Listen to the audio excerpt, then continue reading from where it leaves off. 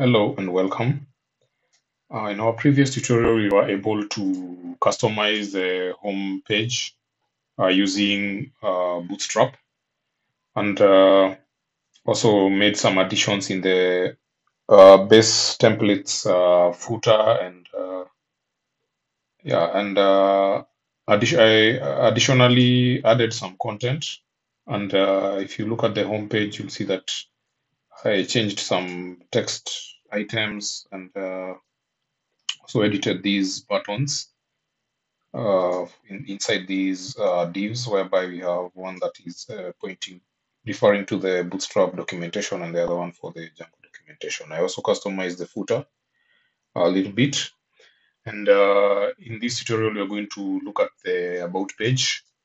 And for the About page, it's equally going to be short. We are going to go into our Bootstrap examples.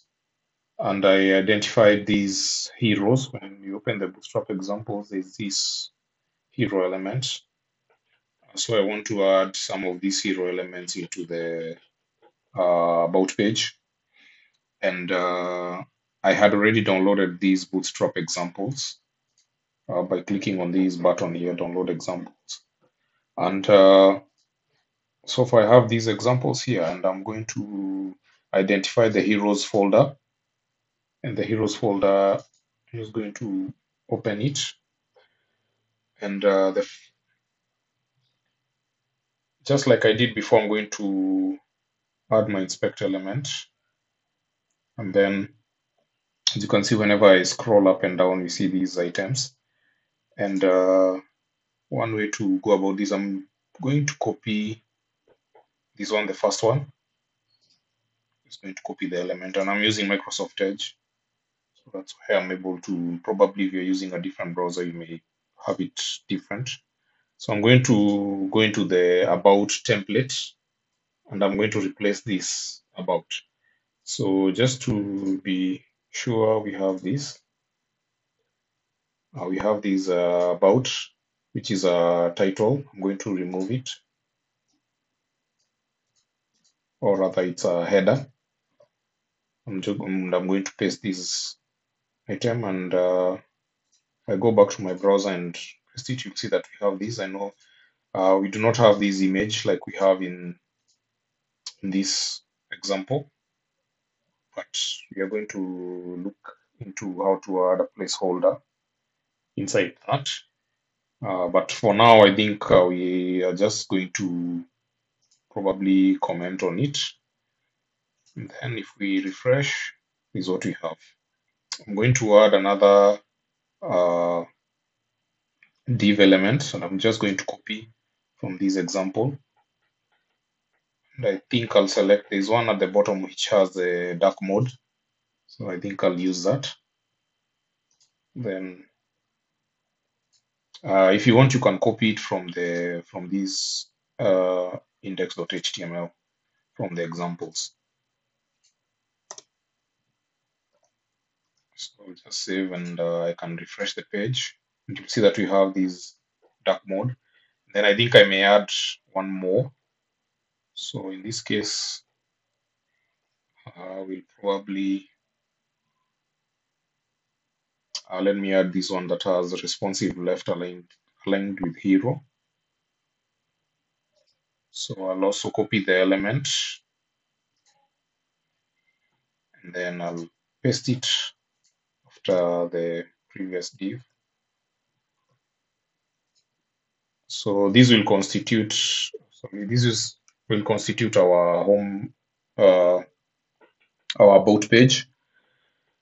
And you'll notice that it looks funny, especially using the dark mode. You'll realize that it looks like it's floating.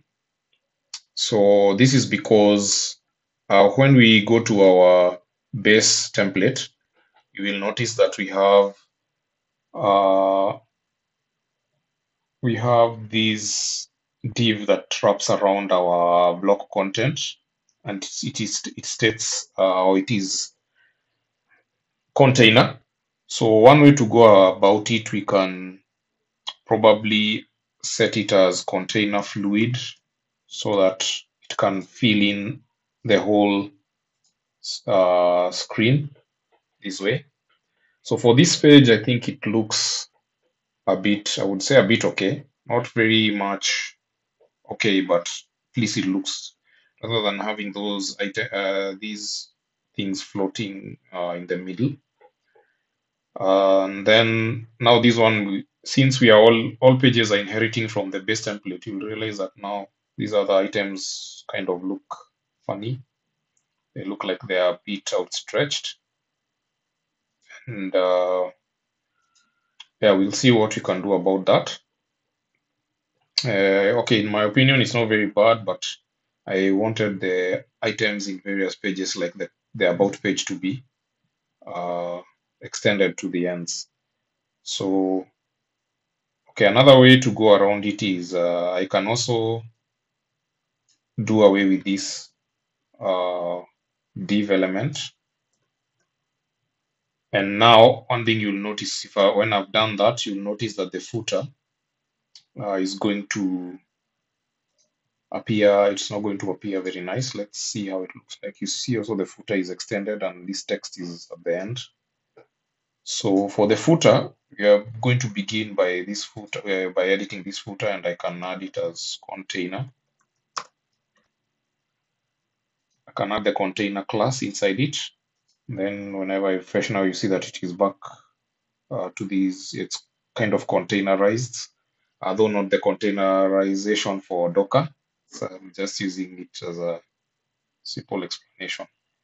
And then we have, so we'll go to our home page, and inside our home page, we are going to wrap the elements inside a container.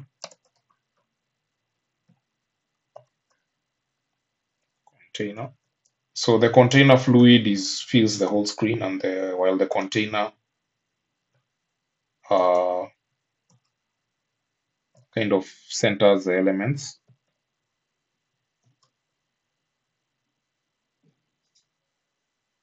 Okay, I've forgotten to add something there, so I'm going to cut these and add it at the end so that we can wrap all the elements. And now when I go back to my home page, see that our items are back to center.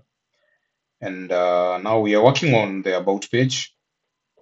So for the about page, you can leave it as it is. As you can see now, the items are stretched from end to end. So I'm going to make probably various customizations on these content. And then, but these at least we have already been able to add or to customize our about template, still using elements in the Bootstrap. So in the next tutorial, we are going to see how we can work with the Django contact forms, so that we can be able to customize our contact page, which currently does not have anything. So this, if you like this video, uh, you can add a like. You can also share my video. You can also subscribe to my channel for more content, and feel free to click on the bell icon so that whenever I create my content, you can be able to get a notification. You can be among the first people to receive a notification. So thank you for watching.